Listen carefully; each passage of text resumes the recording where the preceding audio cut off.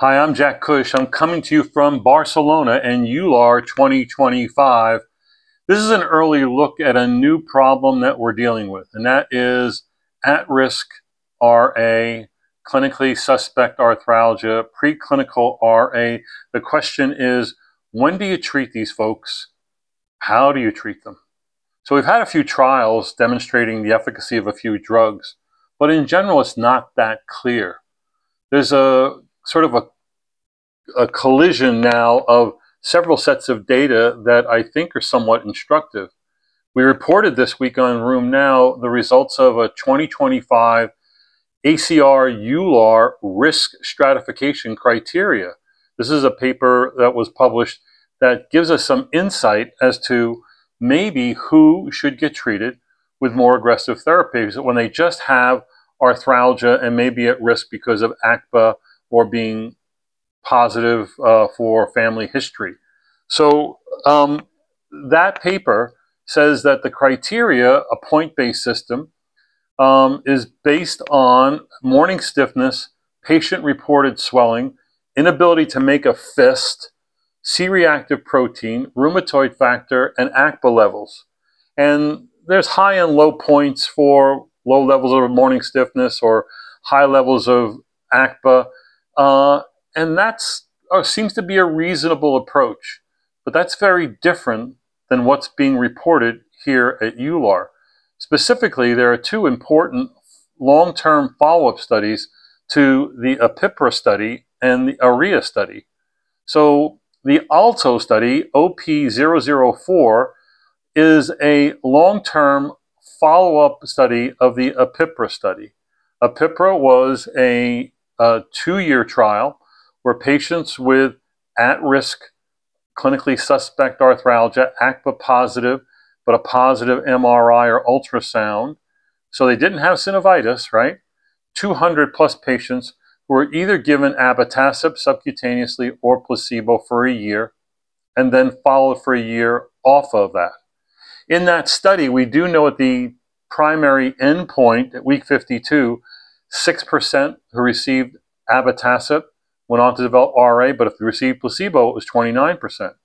But after a year, another year of follow-up off of drug, it didn't seem to make much difference. It was 30 and 40%, small difference. They followed those people out to as long as 6 years. And what they found in the 2-year study holds true in the 6-year study, and that is the patients who had the best responses were the ones with an extended autoantibody profile, meaning they had ACPA and rheumatoid factor, several ACPAs, and a number of different antibodies, anti-acetylated protein antibodies, anti-carbamylated protein. If they had all 5 of them, you were likely to have an extended response. In a 2-year study, it was 50% of the placebo patients went on to develop RA, but if you had this 5 serotype profile, only 10%. And that was at 2 years. That same result is carried out to 2 years and 4 years and as long as 6 years. At 4 years, the extended autoantibody, it was 47% of abatacept developed RA versus 67%. So it starts, there's still some protection is the point. And that's just with 1 year of treatment.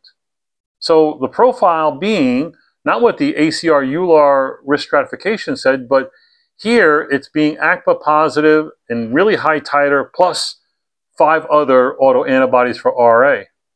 This is a little bit different than what was shown in the ARRIA study. The ARRIA study was another abatacept study. About 100 patients were enrolled in a 6-month trial, abatacept versus placebo, and then they were followed for another 12 months. At the end of 6 months, 8% of abatacept and 35% of placebo developed RA. And in this study, they followed them initially out to 18 months, where the lines start to come together, suggesting that the delay is being lost, 35% versus 57%.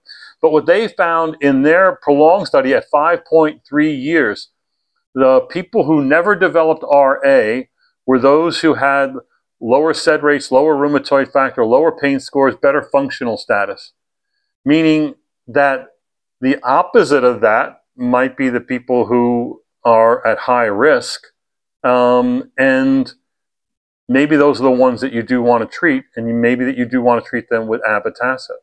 So from these 3 studies, we're getting a picture of the people that we may want to treat more aggressively with abatacept, right? So the extended autoantibody profile, and maybe the people who had high-risk disease, not low-risk disease, from the ARRIA study. One more caveat, and that is the treat earlier RA trial with methotrexate only showed in past publications that it worked only in seronegative, actin-negative patients. So again, these are sort of rules as to who may need treatment in this hard-to-manage group. Do you treat them, do you not, when they have clinically suspect arthralgia but no arthritis? Tune in for more great abstracts and presentations from EULAR 2025.